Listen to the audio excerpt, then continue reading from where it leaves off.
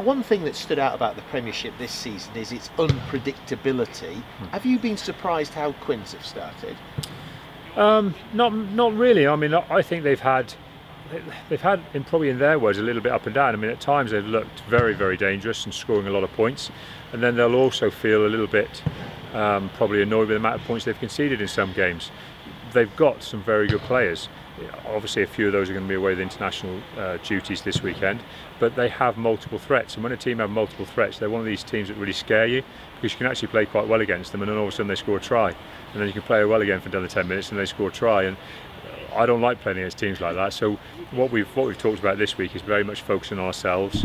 If we try to cover off every single threat that Harlequins bring, we'll probably confuse ourselves. So we have talked a lot about the intensity we want to play at, how we want to play in this game, how we want to maintain possession, how we want to defend, and what we're expecting is that a lot of those systems and a lot of those kind of actions that we bring will deal with a lot of Harlequins threats.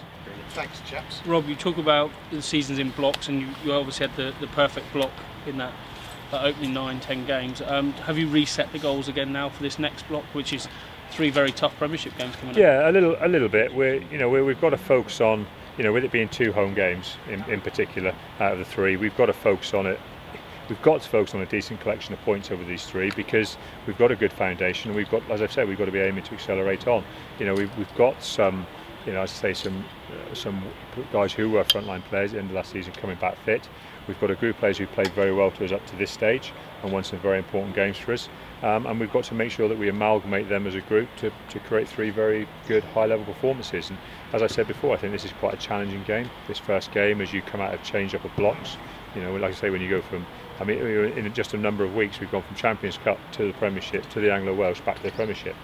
And I think making sure you don't lose your focus. And as I said, the big thing we've talked about this week has been our training intensity and the intensity we want to bring into a Premiership game. There's no point talking about Anglo-Welsh type level intensity. As well as the boys played, there was an intensity we needed to play to win those games, and we achieved that. This will be different, and what we've not got to do is just sit back and think you can just walk out onto a pitch at Sandy Park and get on with things and everything's okay.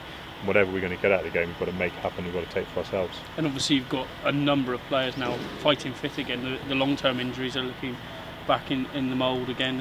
It's a good place to be at the moment. Yeah, for obvious reasons, it's great to have guys like Dave Ewers and Luke Cowan-Dickie back. Having Ola Devoto, Sam Hill training again. Great to see some of the newer players like Matt Kovacic and James Freeman playing so well. Toby Salmon playing very well. Ike Hepburn getting more game time. Phil Dolman getting more game time, as I've said, because I said he's been in and out at the start of the season with some injuries. They're very big positives for us, but we can be as positive as we like about the squad. But if we don't go out and perform, if the individuals who get picked on Sunday don't go out and perform, the strength of your squad means nothing. We've got to use the strength of our squad to create great intensity in training, great quality in training, and then drive that quality and that intensity through on Sunday's game.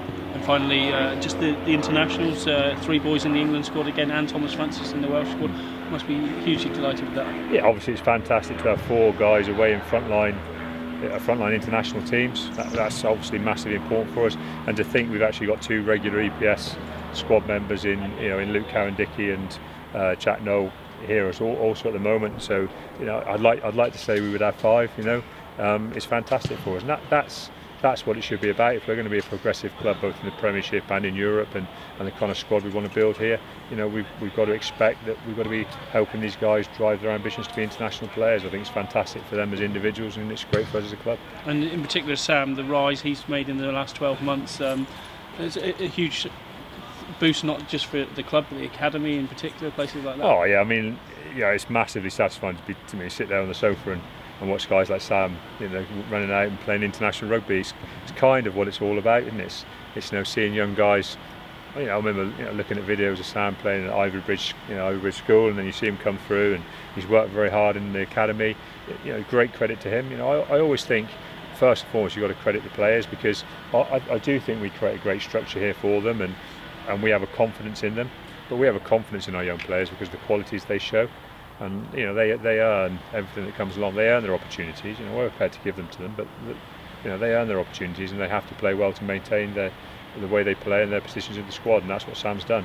He's had a great time down at Cornish Pirates. He's got his head down. He's worked extremely hard. He's done the things that have been asked of him. When he earned an opportunity to play for us by the way he was performing.